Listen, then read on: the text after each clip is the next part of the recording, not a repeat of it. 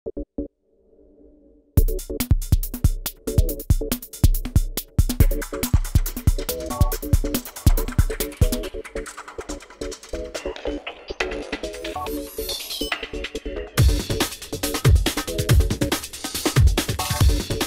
we actually have a 3D scanning system that allows us to capture every point, 360-degree view around your body, people, pets, objects, and we give those owners the ability to print out those scans in 3D, full color, very lifelike sculptures. We call them photo sculptures because they're so realistic, photorealistic. We have two types of technology here. One's been used by Hollywood special effects and also for geographical surveying teams.